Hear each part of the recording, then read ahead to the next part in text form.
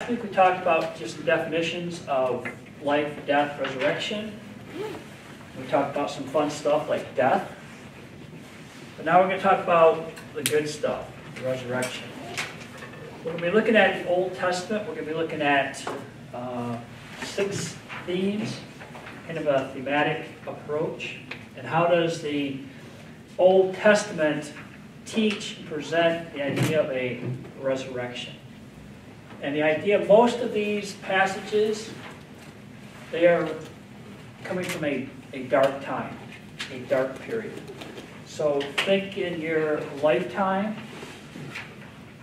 one was a dark period in your life. One was, gosh, you didn't think you were going to make it. And that's kind of the idea. So we're going to look at resurrection hope. So what was the problem in the Old Testament? Starting down here with your notes. The problem is the Old Testament faced death just like we did. So what is the solution to death? A physical, bodily resurrection. So the same problems that faced us faced Old Testament saints and people. And the same need. We need a physical, bodily resurrection. And we looked at Isaiah 25:8 last week, where he talks about death being swallowed up. God would be victorious over death. If you look up here, in Genesis 3:22, Adam and Eve are exiled from the garden. And I brought up a point of the tree of life. The tree of life wasn't necessarily destroyed. The problem was with the exile, which is an important concept we'll look at exile. They are exiled from the Garden of Eden. They are prohibited from partaking in that tree of life. The implication there is possibility that the tree of life was there so that Adam and Eve, and as well as all humanity, would experience embodied immortality. Because they weren't denied necessarily the tree of life, but they are prohibited for a time from partaking of that. And we really don't see the tree of life until Revelation 22. I think there's some implications throughout the scripture, but we really don't see it there. So God is going somewhere. He's going from here to here. How does he get there? To a bodily resurrection. Now the tree of life here isn't for sin, because sin's already been dealt with. It probably symbolizes unending life, enjoyment, a symbol of complete spiritual and physical healing. So God is going from exile, prohibition, to partaking of the tree of life. How does he get there? Resurrection hope. So we're going to be looking at this. And I asked the question earlier, what was a dark period in your life you didn't think you were going to make it? And you experienced hope. Anybody want to share? Hope.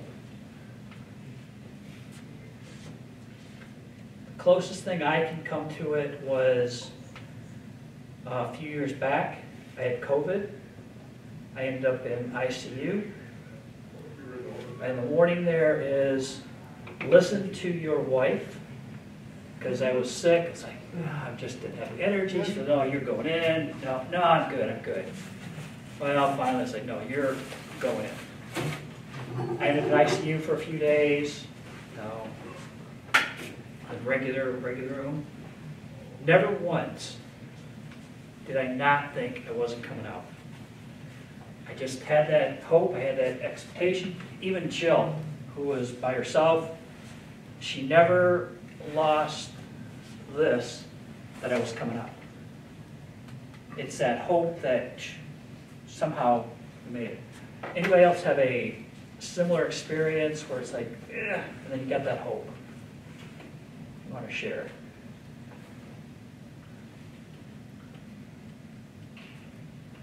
Well, I am so glad that everyone is so blessed in their life. I think the hope is underlining everything. Yes. It never goes away. Yes. You know, I've been through divorce, I've been through sexual abuse, I've been through just a lot of different things, but it was never to the point where I had no hope. Right. I think without hope, we just can't, we've got to have that hope. You know, it's got to move us forward. Anybody else? I don't know the exact saying, but I've heard a lot of times, like, you know, people are willing to fight for anything as long as there's hope. Yes. As soon as the hope's gone. So, you see people in wars and different rights and, or different things that they fight for, or, you know, but once that hope's gone, it's over. Yeah, exactly. I think, I remember, I shifted hope when I had trigeminal neuralgia. I really lost hope of physical being whole. Okay. My hope was that I would step into eternity. Okay. So I went from, you know, I can handle this, Lord heal me, to Lord please take me home. So my hope wasn't what it once was, which was physical wholeness. My hope was, I want to end this and go to heaven. So I mean, I still had hope, it just shifted to the eternal platform. So, It's that hope. And so we look at some scenarios where they were relatively dark times for these individuals. A quick language trivia. The phrase, by the skin of my teeth, where did that come from?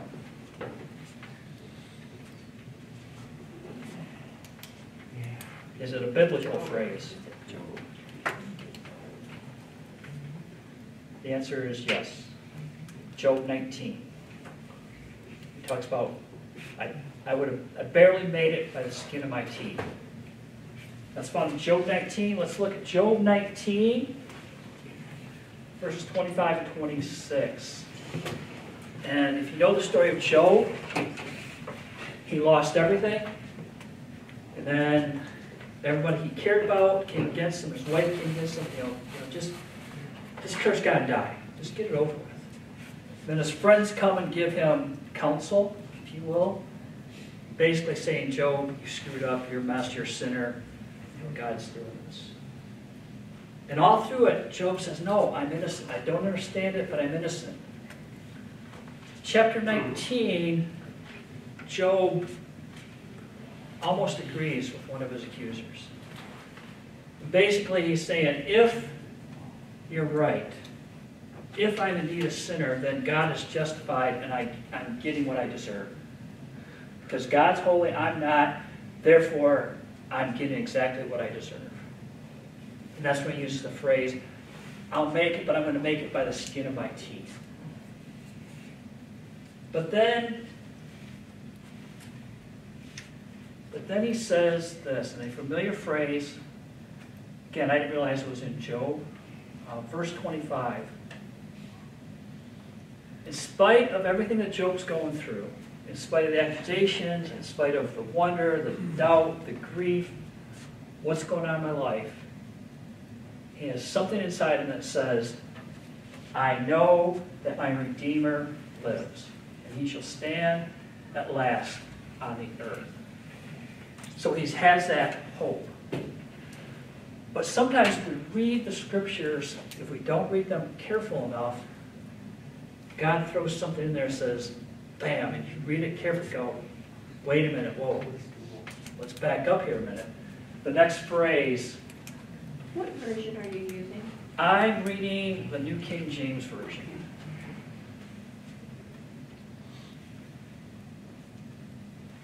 Then Job says, after my skin is destroyed, this I know, that in my flesh I shall see God, whom I shall see, verse 27, see for myself, my eyes shall behold, and not another, how my heart yearns within me. In my flesh. What is Job talking about? He's talking about a bodily resurrection, a physical change, even though his current situation has no hope. So for Job, I'm just going to put resurrection here, R, is the solution to evil.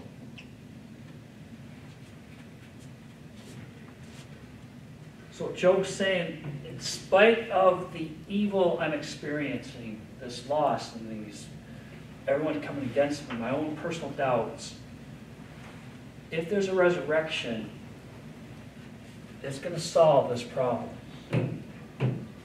These problems that Job's facing are going to be gone. So in Job 19, 25 to 26, there's hope. There's hope for the end of this. So we have hope. If the resurrection is the solution to evil, then we need a hero. We need a heroic figure that's going to solve this problem. We need a figure that can understand life, death, and can get us through that.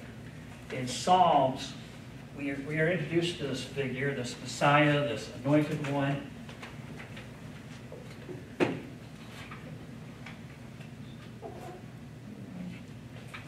don't think that's spelled right, but Messiah. So we're introduced to this mystery figure, if you will. And in Psalm, the first key there, Psalms 91, 16, 21, 4, 23, 6, the key phrase is length of days or long life, which is a euphemism for eternal life. So if we talk about the Messiah, we know it's Jesus Christ. The Old Testament they knew, but they weren't sure who and what exactly was this figure. Psalms 91, that's one of the psalms that the devil quotes to Jesus. If you're the Son of God, his angels will take charge of you and hold you up. So it's kind of got a messianic theme to it. But the idea of length of days is eternal life. Someone read Psalms 22, 21, and 22. And then someone read 29. Let's look at 21 to 22 first. And this is the psalm that Jesus quotes when he's on the cross. Someone got that? 22 verses 21 to 22. Rescue me from the mouth of the lion, save me from the horns of the wild oxen. I will declare your name to my brothers in the congregation. I will praise you. Okay?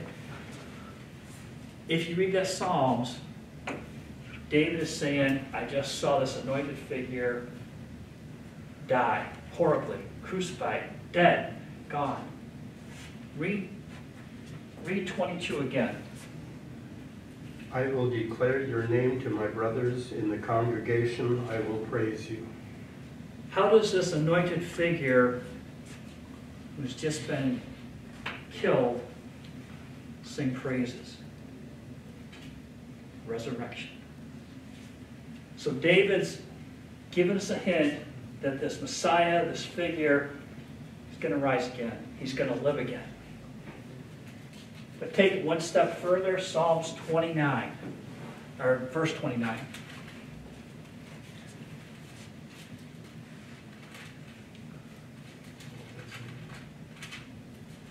Psalm 22, 29. All the rich of the earth will feast and worship. All who go down to the dust will kneel before him, those who cannot keep themselves alive. Okay? David's indicating that Messiah's resurrection is our resurrection, not just David's, but everyone's. So there's the implication that the Messiah's resurrection is also David's resurrection, also our resurrection. One more thing, this one will get you. 17:15.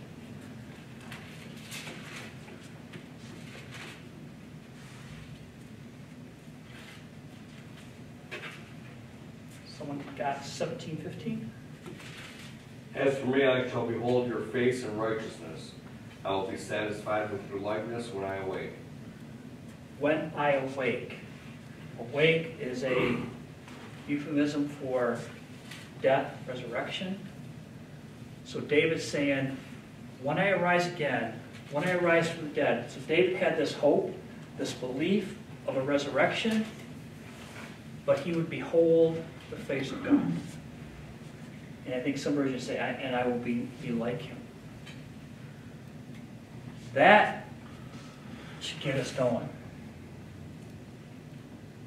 Because just like Bob said, sometimes our hope changes to, gosh, get me through this, to, I can't wait. When we actually behold God face to face in a physical, material world and experience that, and it's just, you can't describe it. I mean, if you look at Revelations, it kind of gives a description of heaven. It doesn't do it justice.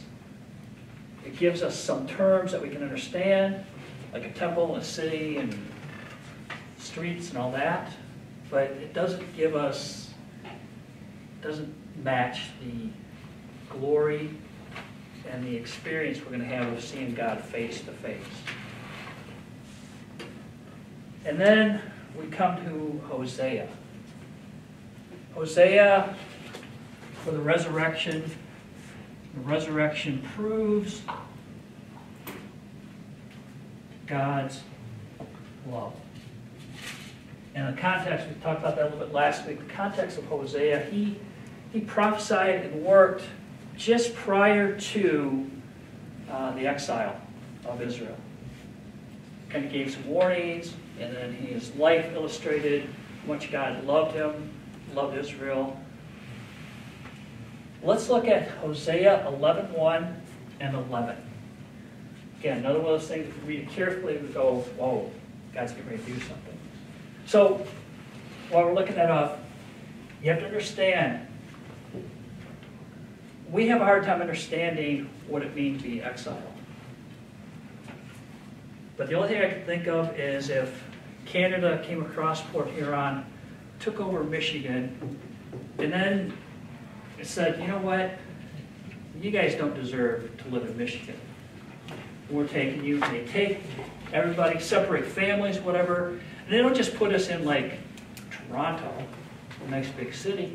They put us in the northern parts, and they spread. So not only can we no longer go to our temple of worship in Ann Arbor, but we can't do anything. We cannot, we're separated from family, everything we know. We don't know if we're ever going to get back. And it's still hard to comprehend, even with that illustration. But that's what these people are going through. They've been exiled, and they knew, at least a good number of them knew, the reason we're here is because we sinned, we went against God, and we started worshiping idols and all that. So they knew internally it's not right. But it still doesn't help the fact that they're separated from everything they knew and loved. Hosea 11:1 and 11. Who's got that? When Israel was a child, I loved him, and out of Egypt I called my son. That was 1, and then you said 11? Yep. They shall come trembling like a bird from Egypt, like a dove from the land of Assyria. and I will let them dwell in their houses, says the Lord. Okay? He uses the term Egypt. That was a big event in their time. That was considered an exile. So Hosea was using that term to represent an exile. They've been exiled. And he said, I will call my son out of Egypt. I will call them out of exile. They will come out of there trembling and nervous and scared. But it's one of those things that's like, you got to kind of pause and go, wait a minute. They're not just coming out of exile, they're going to be returned to, they're going to be living back in their homes, in their communities. God is going to restore them fully. Who else was called out of Egypt? Prophetically. Jesus. Out of Egypt I called my son. So we have Israel. We have now Jesus coming out of Egypt in a sense, an exile. So it just kind of shows you how God's progressing to here. Let's look at Isaiah. Again, Isaiah was talking about a time of the exile. So for Isaiah, I don't know if you can see it, it's kind of low. It brings in, or was key, I should put it this way, key to the new covenant.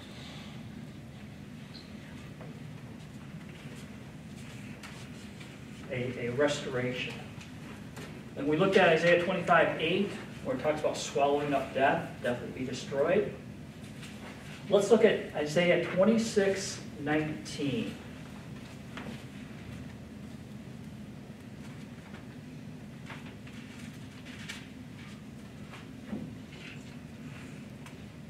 I've got it, I'll go ahead and read it. Verse 19, your dead shall live, together with my body they shall rise. So we're talking about a resurrection. God's using resurrection language to talk to them about coming out of exile. So we've got resurrection language. And then the rest of 19 talks about awake and sing. The term awake is a phrase or term that describes resurrection. So it's like awake. So now we've got this picture of morning, waking up in the morning.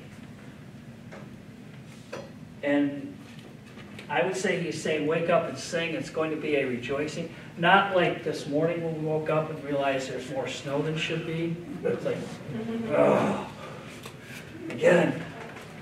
But it was a newness. You who dwell in dust. Dust is, again, a term for death. So they've arisen. For your dew is like the dew of herbs, and the earth shall cast out the dead. So there's two concepts here. We have morning, awake. We have dew, contrasted with death and dust. We have death, sleep. Now we're awake. We have dust, dryness. Now we have dew, moisture, all that. These two things, morning and dew, is a refreshing thing. And it's one of those verses that we have to look back and go, whoa, wait a minute. Awakening, morning, freshness, new. There's dew on the ground. It's good. God is using resurrection to make everything right.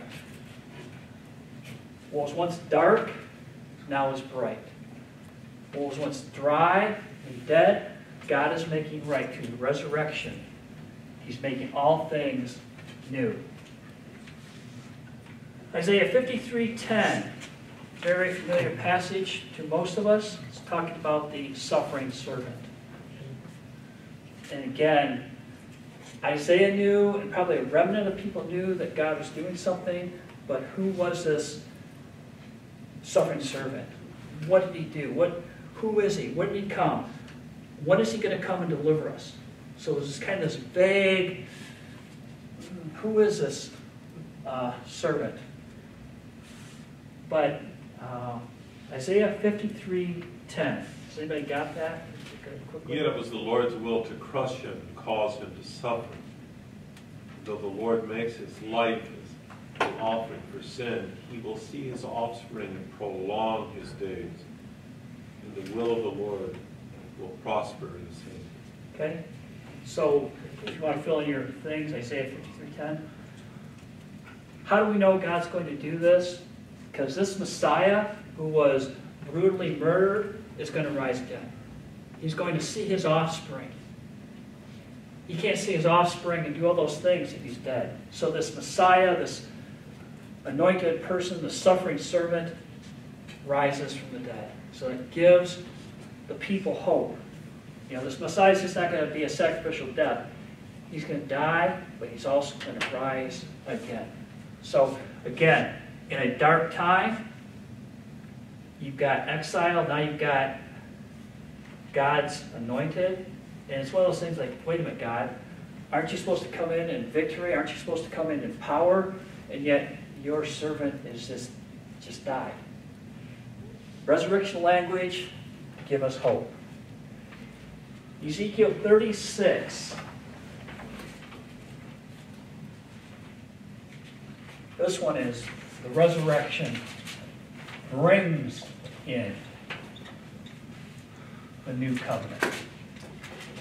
Very familiar passage.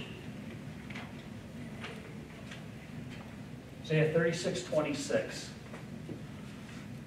I will give you a new heart and put a new spirit in you. I will remove from you your heart in stone and give you a heart of flesh. So we have a new creation, a new heart, a new spirit.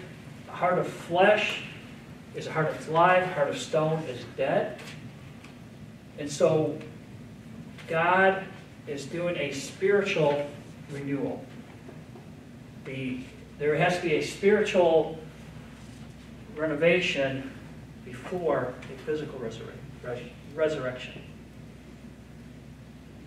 Here's a trick question, and it would reflect how you view God.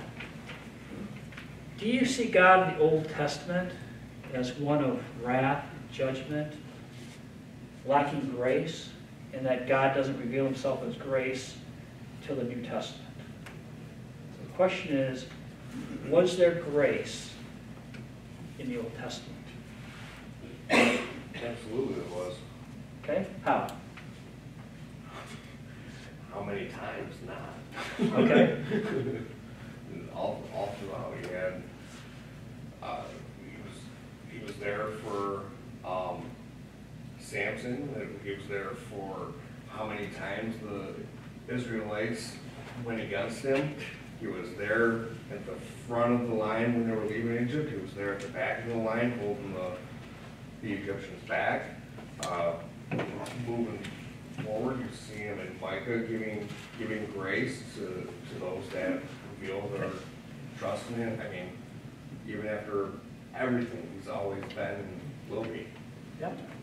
So I think, and that's a misunderstanding. Sometimes we have to struggle with that, because when we read the stories of the Old Testament, we think, God, you weren't very loving. You weren't very great, but, there's examples of grace. But he was always providing a way back. Always providing a way back. But if you want to see a story of grace from Ezekiel 36, I found this absolutely fascinating. It really shows grace. Verse 22.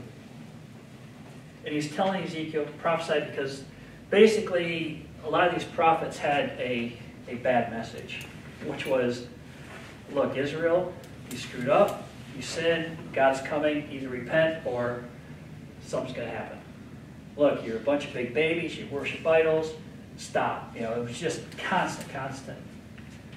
Verse 22 in Ezekiel 36 says, therefore say to the house of Israel, thus says the Lord of God, I do not do this for your sake, because they have been so bad, They had just done horrible things, but here's the grace part. But for my holy name's sake, which you have profaned among the nations. That's grace. God's saying, you don't deserve this, but because of I'm going to hold up my name. You're going to benefit from it.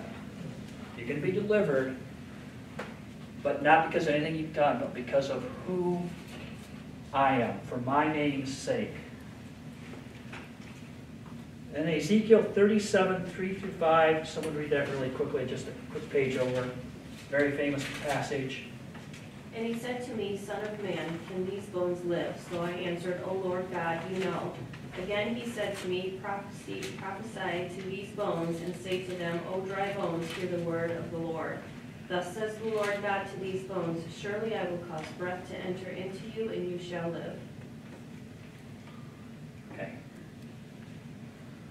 So here you have this valley of bones, and God tells him, prophesy to these bones. I think it's kind of funny. You have these bones, and Jesus is going, hey, what's going on? And to talk to these bones. You know, sometimes God calls the prophets to do some weird stuff. Like, okay, go talk to these bones and tell them to live. You sure, God? Yeah. Go ahead and talk to them. They're going to live. But then these bones rise up, and then you just got these bunch of these bones. But you have to also take into account chapter 36, where it talks about, I will give you a new heart. I will give you a new spirit. Because it does no good for these bones to just walk around as bones if they don't have life. And then later on it says, prophesy breath of God. And they come in and they live. It's not just living and breathing, it's living with the breath of God. And they rise up and they become a great army. So God was telling them, not only are you going to be restored, but you're going to be restored politically. You're going to become an army. All right, let's wrap this up. Daniel. Resurrection is the end of history that we know, as we know. And Daniel 7, 13, 14 talks about an eternal kingdom. When God finally ends it all, he's going to give the kingdoms of the earth to Jesus, the Son, and wars are going to stop, and the kingdom of the earth is going to be God's kingdom. It's going to be a united kingdom and all that. Daniel 12, 2 and 3. This has some really good stuff in it. Someone read Daniel 2 and 3, or 12, 2 and 3. Multitudes who sleep in the dust of the earth will awake, some to everlasting life, others to shame and everlasting contempt. Those who are wise will shine like the brightness of the heavens, and those who lead many to righteousness like the stars forever and ever. Okay, there's three things going on here. One, you have a resurrection. You have and this is one of the most clearest passages in the Old Testament of what it means for resurrection. You have a resurrection, some to life, some to death. So now you have a judgment, a finality of, okay, it's not just a resurrection, but there's going to be accountability. You know, what you do in this lifetime is going to determine what side of this judgment you face and rewards. And then, kind of cryptically, he talks about shining bright. Shining bright as the stars. He's talking about glorification. He's hinting at something else is happening. It's not just being resurrected, not only just beholding the face of God, not not only dwelling with God, but we're going to be glorified.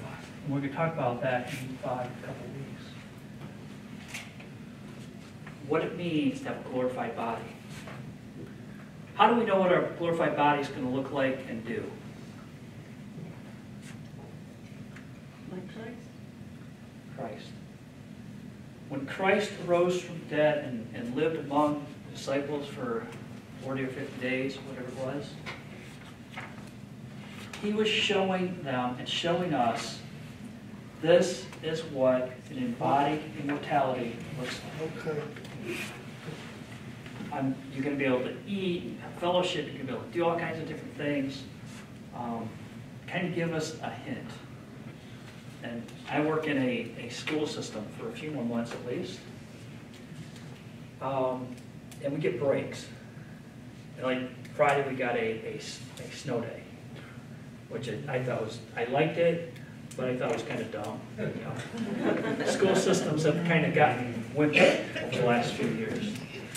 I like it, it was great, I'm not going to complain.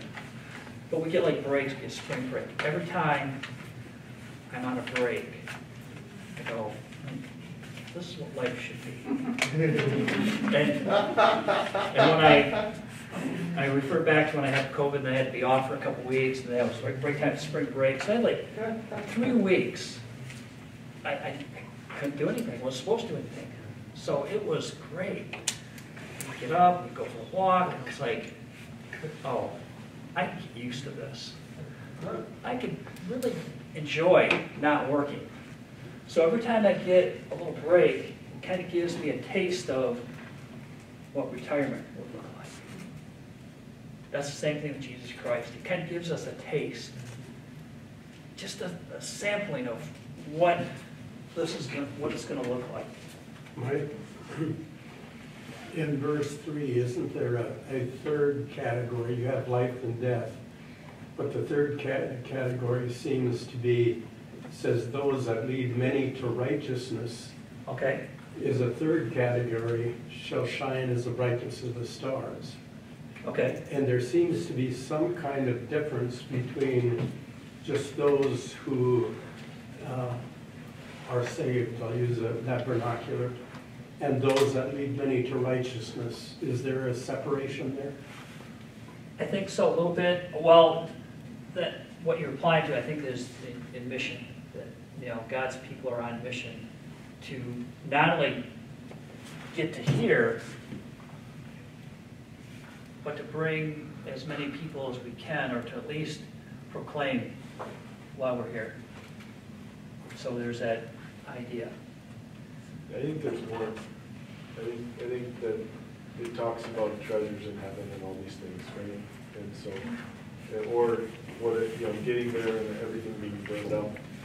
I think there's more that along those lines of how you get in, either by the skin of your teeth or by the admonishment. And that's a good point. I think sometimes we talk about treasures in heaven. Our problem is we're still materialistic. Yeah. It gets us where we live. So we're thinking, treasures in heaven, I'm going to get these jewels. I'm going to get stuff. I'm going to have a house. And which we may have it. But I think in heaven, that's not going to be the important thing. Part of heaven is going to be, oh, I got this stuff. Oh, the king is here. Oh, worship. We're going to just start worshiping. Oh, we're going to be showing off our stuff. Hey, look at my house. Oh, the king's in the street. We're going to just start worshiping. You know, it's just going to be this. We aren't going to have time to enjoy stuff because we're going to be enjoying his presence. Real quickly, one of those terms that preaches. 1 Kings 16, 29 through 34. You have to look up if you want to. But King Ahab becomes king. And when you look at the monarchy, there's two figures that stand out. David. So whatever a king did right, it was always, he did right according to his father David. Then there's another character, Jeroboam. If they did bad, which is most of them, it was, he did evil just like his father Jeroboam. So these two figures dominate the monarchy. Ahab comes along, He's the worst king ever. He marries a priestess of Baal, Jezebel. He begins to worship Baal. He sets up a temple in Samaria and Jerusalem to worship Baal. So he's trying to get Baal worship the central religion. And it talks about even the things that Jeroboam did was like just nothing compared to what Ahab does. So he is like the absolute worst king. Elisha comes along in chapter 17, verses 1 through 24. Elisha is a man of God. He's obedient. He invokes the living God. He says, I come to you, God who is alive. And he tells Ahab, we need a fresh word from the Lord every day. That's why we come to church. That's why we read our Bible. Ahab got a fresh word from the Lord, but it wasn't a good word. It was basically saying, rain's not going to come until I say so. It's going to be a drought. So the question that God presents to Ahab, to Israel, and to us, who is in charge of the weather? Who's in charge of nature? Baal or God? Who's in charge of your life? The idols you worship or God? And so that's a question that's just is there when Elijah confronts Ahab. So it's Baal versus God, the living versus the dead. Then Elisha's obedient. God says, get out of there, go by the brook. You're going to be taken care of by the brook. The crows are going to come and take you, or take care of you. So God is telling Elisha, not only am I in charge of nature and rain, I'm also in charge of nature that's going to take care of you. So it was kind of an illustration to Elijah that I'm in charge, I will take care of you. And then God tells him, go to this widow. He meets this widow, and she's basically getting ready to make her last meal. God provides, and eventually her son dies. And now Elisha is on the ropes. He's saying, God, what have you done? Have you brought me in to bring death to this person? The question we have to ask here is God in charge of life and death, or are we? Is God in charge of life and death, or our circumstances? The answer is God's in charge. We have hope. Next week, we talk about the New Testament. Right now, we're talking about the Old Testament and how the shadowy figure, dark times, this Messiah, who is it, what's going on, how do we relate to it? Next week, everything changes in the New Testament. Next 2 weeks, we're going to talk about the resurrection, really what the resurrection means to us, and this hope that we have. All right. Go blessed, prosperous, and hope for spring. Oh, he was so happy. Precinct is great.